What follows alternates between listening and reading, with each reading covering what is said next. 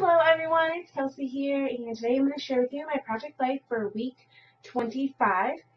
And I've got a lot of photos this week, and I'm starting out with a design F page because that's what my project life from the previous week ended with. So I'm just going through a bunch of photos here, and I'm trying to group them. And I'm going to do an insert this week because I have a bunch of Father's Day photos, and I thought those would go well and do at least one side of the insert. So that's why I decided to group those together. And then I have a bunch of other photos that will go on the opposite page. And I'm going to try to incorporate some of the cards that are already on there from last week and just use the backs of them, but I'll kind of see how that goes. So there you can see that I decided I needed an insert, so I pull out one of my favorite pages. It's a design H, and it is basically half of a design A, which I love, and I think it's a really great format. So I've got a bunch of cards that I'm going through, and I'll be using a variety of kits, as always, whatever else is on my desk, but mostly Studio Calico kits and some printables that I had out. So, and I was trying to find something to map that photo on, and it looks good just on that blue card, so that's what I'm going to go with. And then these are some of the bits and pieces from the Glitz Design collection.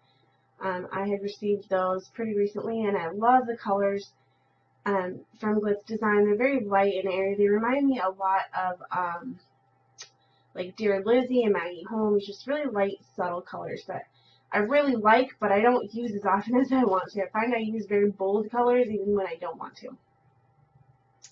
And I am using some Memento Tuxedo Black ink, and I just stamped on that photo, and I'm going to slide it in the pocket, pretty easy peasy. And some of the journaling cards and filler cards I'm also going to put in there. I hate when I have to trim them down. I hate that the pocket protectors are not exactly 3x4. And of course you get cards of all different sizes, some that are perfect 3x4, some that are perfect to fit in the pockets. It's so strange. I just wish that the pocket designs were a little bigger. You know, it doesn't have to be a perfect 12x12. I would rather have the pockets be perfectly sized. But whatever, I've done Project Life for a year and a half now, and I'm pretty much used to it now. So I'm going to use this daily routine card and just journal some of the, daily routine things on it. And that was a card from last week that I'm just writing on the back of, because I really like the back of that card, so I thought it would work well there. And I had just put some little pink gem-like things on the photo down below, so you can see those. And I'm also going to trim up that Instagram photo. I print my own Instagram photos at home using photo sheet, and I don't always cut them perfectly, so that's my own fault.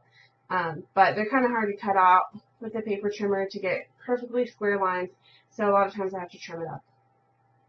And I've got some gold striped washi tape there from My Mind's Eye, and I just thought it kind of made that photo pop up a little bit more. And then I realized you can't fold it over into the back because you are using the back from the previous week. So luckily I remembered that and saw it as I was putting it in, and I just went ahead and trimmed the edges of those washi tape. So I'm like the queen of not thinking about things or not planning things out, and that's just proof positive right there. And I'm trying to use more washi tape in my layouts.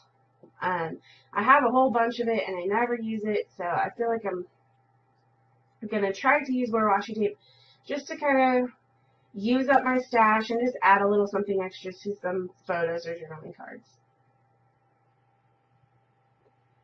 So I also try to use some of those stickers, like the gems and those little asterisks. I feel like they're kind of like enamel dots, but they're different shapes and colors and different dimensions and textures. So it's like an enamel dot in the fact that it's just something quick and easy to add on there, but it's not, like the same old thing over and over. So this is a die cut that I had just on my stash, and I was going to use watercolors on it, but I decided to try one of these new Neocolor little crayon pens that I had, and I really, really like playing with the Neocolors. I'm going to have to get some more because they were really easy and fun to work with, and they're pretty cheap.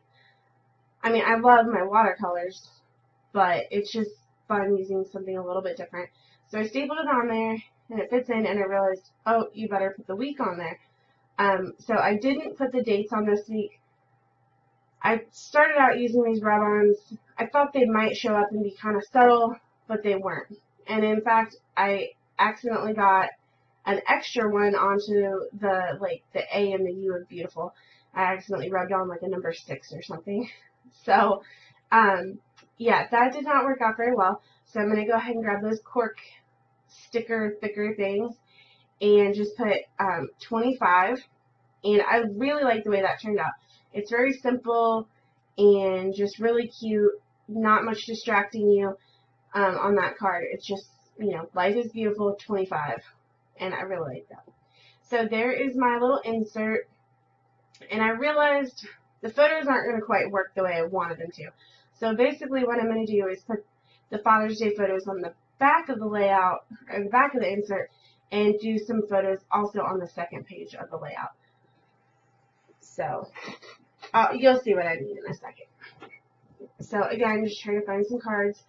I'm going to put those little Instagram size photos on some cards and do some journaling and just have it all kind of come together on this page. And I've got some glossy accents here, and I decided to put a couple stars on there just to decorate it. I had those star sequins forever, and they just really need to get used up. They're really cute and they're flat, so they work with a lot of layouts, or with the Project Life stuff especially because it's going into a page protector, so you can't have too much dimension when it comes to the pockets. And sorry, you see me struggling with this glossy accents. I have a love-hate relationship with glossy accents, as you know if you've been a subscriber for very long. Every time I go to use it on camera, I just use it spur of the moment, and I don't have it ready. And you guys have to watch me squeeze and poke the bottle with a pen and pull clumps of glue out. I really need to be more prepared. But I never think I'm going to use glossy accents until I'm using it, and then I'm frustrated by it. So those are some of those paper pads from We Are Memory Keepers. They're probably about a year old by now. I got them from Target, but I noticed the other day in my Target they still have some. So I don't know if they keep sending them out or if nobody has bought them, but I think they're super cute, and I'm thinking about picking up some more, but I wish We Are Memory Keepers would come out with another style of paper pad similar to this one, just, you know, different designs and stuff. Seems like they're focusing more on the value kits now, though, so it is what it is. So those sequins aren't quite dry yet, so I decided to go ahead and move on, and I'm kind of working with the Father's Day stuff. And then I changed my plan again and decide, well, I will put the Father's Day stuff all on the second layout. So I just used the back of that card. Since I'm always running out of 4x6 cards, I'm going to just put the picture on there. And I'm going to call that a day. Found one of those little wood veneers. And it says meh, because the meal was horrible.